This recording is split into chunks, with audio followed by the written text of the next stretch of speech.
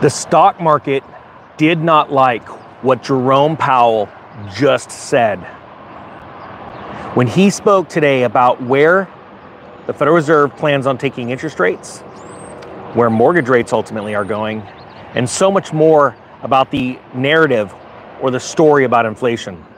Hey everybody, Economic Ninja here. I hope you're doing well. Pulled off on the side of the road, I kid you not, to bring you this story. There, look at, see where I am? I'm over there. All right, this story comes out of CNBC. It's entitled, Fed Chair Powell says there has been a lack of further progress this year on inflation. Why? Tons of inflation reports are coming out about inflation not coming down and the consumer still being strong when it comes to spending. There's a lot more here to digest though. Think about this. It says Fed Chair Jerome Powell said Tuesday that the U.S. economy, while otherwise strong, has not seen inflation come back to the central bank's goal, pointing to the further unlikelihood that interest rate cuts are in the offing anytime soon. Think about how many people are nervous, or honestly scared, because they got themselves into a mortgage a mere year and a half ago, maybe 2 years ago, and were told by their broker, by their real estate agent, don't worry about it. Marry the house, date the rate, right? Or marry the loan, date the rate, whatever it is. And they are finding themselves in a very serious situation where they cannot keep up with the payments. Think about all of the bankers right now that are dealing with commercial mortgage-backed securities fallout. They are scared. What about the pension funds, like the California Teachers Pension Fund, that had to take a $30 billion loan? This is insane, just to patch up what's going on in their distressed real estate market for their clients. This is a very serious situation.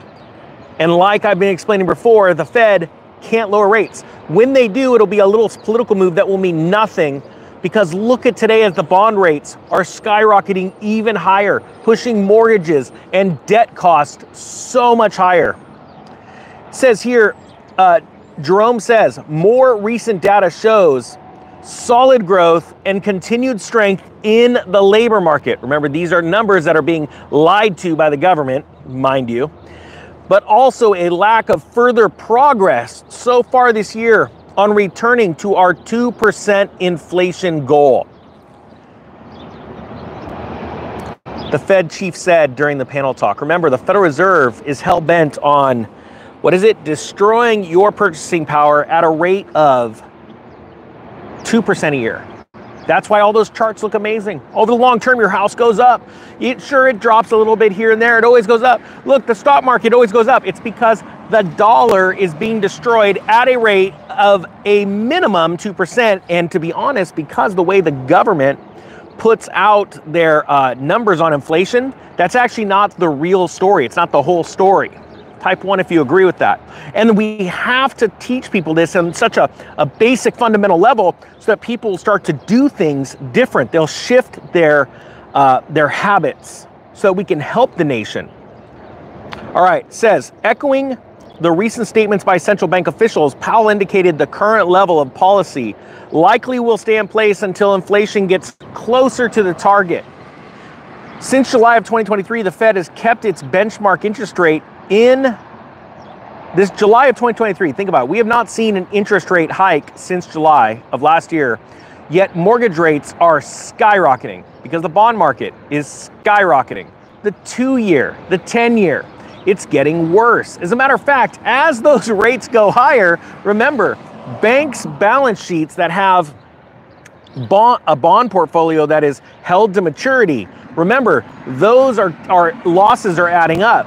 Now, they don't have to claim them until, think about this, until they sell, right? You don't have to claim a loss. It's like having a stock that you bought at $100, it's worth 10 now. And you're like, technically, I don't have to claim that as a loss or book it as a loss, but in my head and my heart, I know exactly what's going on until I sell it. Well, here's the other problem. These banks are also having a hard time raising money because less people are walking through the door of that bank to ask for a loan every day, which means they have less revenue. So when they go to ask for more, think about how serious this is. From other banks are like, well, let me look at your balance sheet. And they go, geez, oh, look at the book value of what you got going on over here in the bonds. And remember, the Fed funds window, I mean, they have reined back so tight. That's why we're about to see the next wave, the banking crisis 3.0. We had the first one last year. We had the second with New York Community Bank this year. You're about to see a whole new slew of banks failing by around the fall. Now, please mark this video, save the title, save the link, and you'll see in the fall, we're gonna be in another banking crisis. I know it sounds crazy. This is one of those videos I talk about where I say, I've got this all sort of kept away for a catalog. Now it says, again, since July 2023, the Fed has kept its benchmark rate in the target range between 5.25% and 5.5%. This is the highest level in 23 years. That was the result of 11 consecutive rate hikes that began in March of 22. So when they say it's the highest in 23 years, please understand, it didn't even get this high, this drastic, in the run-up of Lehman Brothers collapsing, all right? It didn't take that much to crush this dam. The difference we have right now, and this is the big key indicator, is that the government is borrowing money at such a breakneck pace from the Federal Reserve and paying people, they're salting people. They've got government programs out there so that they could turn around. Hey, it's just a little nothing. What's going on? What can I do for you? I need to go to San Jose. San Jose. Have you ever heard that song? Do you know the way to San Jose? You haven't? You got to listen to it. Okay, so you're going to stay on I-5, but do you have a Google, like a... My phone died. That's why I have to Oh, man. Okay, so if you go into Stockton, this is going to be really, this is awkward. Hey, AJ, come around. AJ, come around. My son's gonna help you. Okay. Yeah. If you want, you could pull it around, then you're not in the camera view because it's live right now. We're live. You can wave to everybody. Just wait. If you want to pull around, AJ is gonna give you a hand real quick. He'll show you how to get there. All right? No, don't be sorry at all. It's all right. You never know what's gonna happen. I thought maybe one of you guys saw me on the highway and stopped by.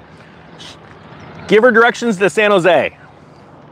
All right, she's probably wanting to go get her freedoms taken away. Okay, so here we go. The recent data have clearly not given us greater confidence and instead indicate that it's likely to take longer than expected to achieve that confidence, he said. That said, we think policy is well positioned to handle the risks that we face. Powell added, I can't get that San Jose song out of my head now, that until inflation shows more progress, we can maintain the current level of restriction for as long as needed. So, here is the truth. Banks are getting squeezed every day, and they're getting squeezed even more as these bond rates go up. Home buyers are being squeezed as the mortgage rates go up, and the consumer is being squeezed as personal and credit card debt blows up. Point being is that we are headed to an epic collapse. Type 3 if you agree with me. Type 4 if you live in San Jose, and type 5 if you never want to live in San Jose. Now I'm gonna go and share with her the truths about San Jose. I hope you guys have a great day. The Economic Ninja is out.